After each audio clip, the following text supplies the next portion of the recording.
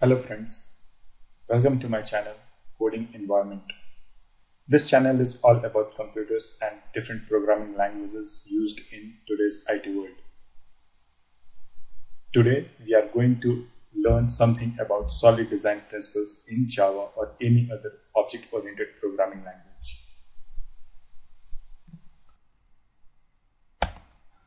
So the agendas for today's videos are: what is solid design principles? What is the significance of this design principle in software development? What is single responsibility design principle, which is one of the part of solid design principle, and then one example of single design principle. So let's see what is solid design principle. So the next question is, what is solid design principles?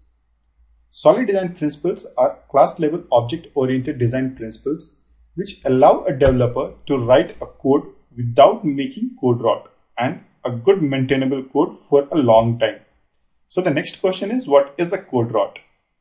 So when developer design without using structured design principles like solid, they can create a long-lasting problems for the future developers working on the project and limit the potential for the application they are developing.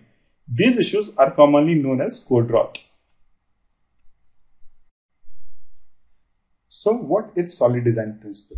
Is it a one single principle or a combination of multiple principles? Solid design principle is combination of 5 principles altogether.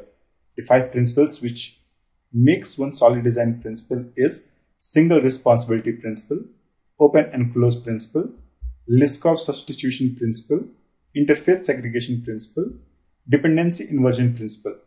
If you closely look these 5 principles and the name of solid design principle, the solid name is coined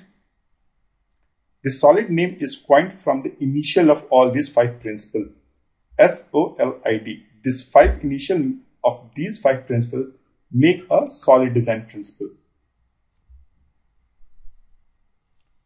So if a developer is developing a code, how we can identify that he is not creating a code rot for other future developers? What are the things we can look into his code that it will not create a problem for the future developers? One thing which we can look is rigidity. So what do you mean by rigidity? Rigidity is a condition where making changes in one class forces us to make changes into the other classes also. What are the other things we can look for? The other things is fragility. What do you mean by this term? What do you mean by this fragility term?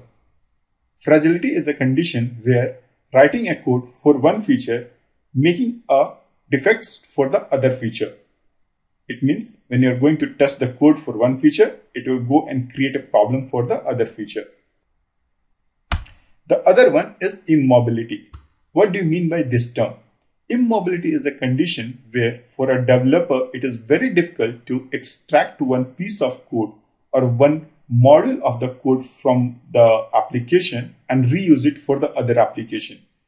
So if you are seeing these 3 terms, that rigidity, fragility and immobility in the code, you can say that these codes are going to create a code rot for the future developers. So let's see one by one what are these 5 solid principles for object-oriented programming like Java. In this video, I am going to concentrate only on the single responsibility principle, and the others I will cover in the next videos. So what is single responsibility principle? Single responsibility principle states that a class should have one and only one responsibility. In other words, we can say that a class should have only one reason to change. Now let me give you an example where I can show how a code is violating a single responsibility principle. Now suppose I have a sales order where I have a method which will give me the sales order of the particular month. Then I have a method which will save the order into some database, and I have a method where I can export the sales order from the export XML method for a given month. Now you can see that this particular class sales order have 3 methods, and all these three methods is performing some different action. So if you closely look this particular class, it don't have a single responsibility. It has actually three responsibility. One is to giving the information, the other is to giving the information into the XML format, and the other is to save the orders into some form of DB.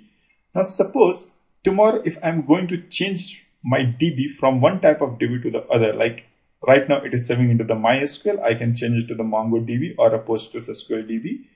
In that case, I have to go and edit this particular class. Also, suppose if I'm going tomorrow and saying that I don't want the reports in XML format, I want into the CSV format. Again, you have to go and change this class. Again, if there is sales order also, if I need some more information on the sales order, you have to go and change this class. So you can see that changing non-correlated thing is going to change the particular class, or I have to go and edit this class. This is clearly violating the single responsibility principle. So if I have to make the sales order class in a single responsibility principle, what I can do is I can segregate these three methods into three different classes.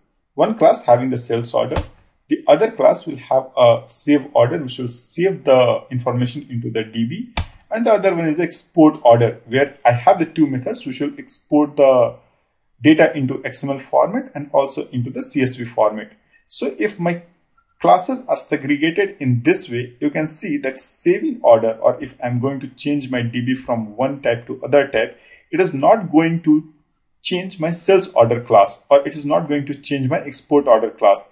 Similarly, if tomorrow I'm going to ask the information not in a CSV format or in some other format, it will not going to change my save order or my sales order class. It will go and change only the export order class. So this makes this particular sales order class in a single responsibility principle. So this is the correct format where we can say that it is following my single responsibility principle. Let's see the other example. Now suppose I have a text manipulator class which takes the input as a string and it manipulates in some way. So here you can see there is like text manipulator class is there, get text is there, append text, find word and replace text, find word and delete text, and print text. So if you see all these methods of this particular text in text manipulator class is manipulating the text, given text. But if you see this print text, it is not manipulating it. So you can say that this particular text manipulator class should not have this print text. The responsibility of this text manipulator class should only be the manipulating the string. So if you see, this is also not following my single responsibility principle. So this is also not correct. To make this correct, you have to take this print text into some other text printer class, and then you can use it for like printing the text or printing the string into some text printer or a print text or a print out each word or in different formats. So this is a single responsibility principle. But following a single responsibility principle is not so easy for a developer. What is the difficulty a developer will face while writing a single responsibility class? There is two difficulty in my view a developer can face writing a single responsibility principle class is he has to know what is the complete responsibility of each class. And in the vision of two different developers, the class responsibility can change. So these two things make a developer very difficult to write a single responsibility class. So this is all about the single responsibility principle. We'll follow the other solid design principles in next video. Thank you for watching this video. Have a great day.